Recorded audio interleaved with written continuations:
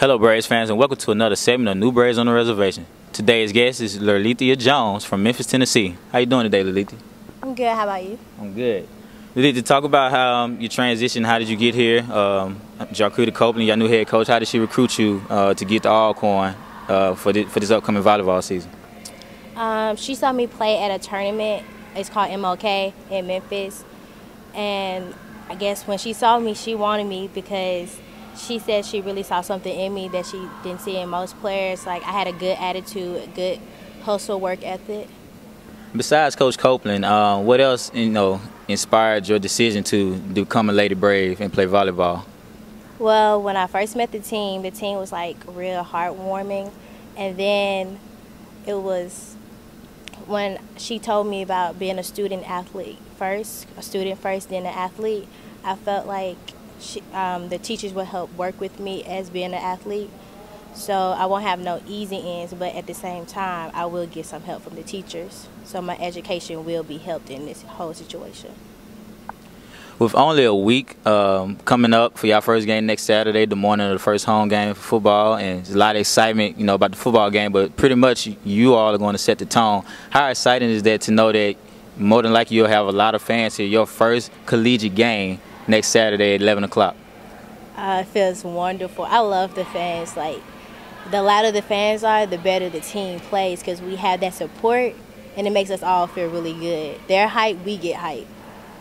What do you think the most thing you have to work on each day going into the season and deeper off into the season to help the Lady Braves get to the playoffs, which they haven't been in a long time? What do you think you have to do as a player to get better and help the team get to that SWAC tournament?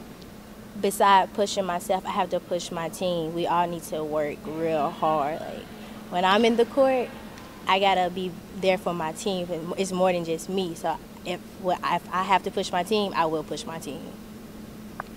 With a lot of expectations on you and some of the other young freshmen that Coach Copeland has on the team, as a group, what have y'all done together this first week, as far as figuring out what we have to do together to help ourselves and our team win or reach that goal of winning the SWAC championship? When we come in, no matter how sore we are, no matter how tired we are, we give our all, 150%, not 100%, our all to the last very string. We're always talking, pushing, we're loud. We do pretty good together. Now, so far, you all have just been practicing 2-3 times a day, getting some workout in, conditioning and lifting, and getting on the court. Talk about next week when class actually starts. What do you have to do for yourself to set aside, okay, not only do I have to be an athlete, but I also have to be a student. So how do you plan on, combining all those things together to become a complete student athlete? I have to realize when it's school time, it's school time. I have to make time for both, for my work and for practice. When I'm studying, I'm studying. I'm not thinking about the game. When I'm in the court, I'm on the court to do better. Well, thank you, Lurlethia, for joining us today. We really appreciate you coming out and having a little time. With practice coming up real soon, and we wish you the best this upcoming season. Thank you. Anything you want to say for family back at home? I love my family. Can't wait to see y'all my first game. Really can't wait to see what my dad's going to wear. I'm very scared. All right, Lurlethia Jones, everyone, from Memphis, Tennessee. Welcome back, Braves fans. Our second guest for today is freshman quarterback Tavares, TJ Johnson. TJ, how is it going, man? Oh, it's doing good. Everything's good right now. TJ, man, you're coming in as a third quarterback behind, of course, John Gibbs and redshirt freshman Lenoris Footman. Let's talk about, how you plan on, learning from these two guys who've been here a year plus, and what you plan to do, try to get some playing time behind John and Lenoris. As right now, I'm still transitioning, trying to learn the playbook. So I take my reps as I get them. I try to learn from John and Foot. I capitalize off their mistakes, because like the coach tells them what they messed up on, and I listen to. So when I get in, I won't try to make the same mistake. So I mean, everything's coming along fine. So like I said, I'm just continue taking coaching from Coach McNair and John and Foot, and then as the reps come, then I just try to capitalize on them. Now your dad coached you and he played at Alcorn. How much did he preach about Alcorn when it was time for you to, make that decision to come to the reservation?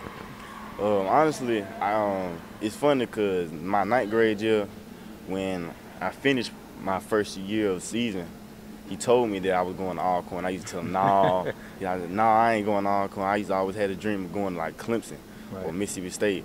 And it's just funny how I ended up at Alcorn. I mean, I feel that it was the right decision for me, but it's just funny how I used to tell him I wasn't going to Alcorn. But it was all right. Now, TJ, from previous experience and listening to people talk about your high school career, you know, you have a little height advantage over a lot of people, and you can use your legs pretty well as your arm. Let's talk about how do you plan to make that transition as well on the field while using your legs. Though it's a different ball game now, it's a little faster, it's a little more technique and a little more, you know, using your knowledge. So how do you as a player make that transition to the collegiate quarterback that you need to be? In high school, like you said, it's very different. As right now, I'm still learning the playbook, so when I learn the playbook, I'll be able to incorporate my own type of game. Right now, I'm adjusted to the speed. I still get out of the pocket at practice and stuff. So I think I'm gonna just like continue to be that type of pocket passer. But when when it break down, I can get out of the pocket. So I mean, with the running back, with the run plays, for the quarterback run plays, Coach Simmons does a good job of letting it be open. So, like I said, I'm gonna just continue to be that pocket pass, and if anything breaks down, I can get out and use my legs without the running plays. With next week's game coming up, how do you feel you and your teammates are right now as far as preparing for that game next Saturday against Virginia University Lynchburg? Honestly, we coming around as a family. I think we're prepared to take on the task, and it should come out in our favor. But like Coach said the other day, we practicing well enough to beat Virginia University, but as far as Southern Miss, it's kind of uppity, so we have to continue to pick up the pace and continue to come together, get all those knick-knacks, those knick-knack injuries out of the way. We gotta complete those mistakes and like make them better. We gotta go through practice with that mistake-free. We feeling good for the first game, but the second game we have to pick up the intensity more. What is the most? What is the greatest challenge you have as a freshman quarterback? You know, besides the playbook and actually, you know, when classes start next week, you know, how you plan on combining those two together to make sure that, you know, you stay on top of your game? Honestly, summer school was good to me because having practices and then being able to go to class, so I'm kind of adjusted to it. School has never been a problem, so I'm always put school first, but then football comes second. Well, TJ, we appreciate your time. I know y'all gotta get to practice, and we appreciate you joining us today on the segment. And you know, good luck on your season. All right, thank you. Tune in next week as we feature freshman volleyball player Kyler Menifee and freshman defensive tackle Michael Brooks. Go Braves.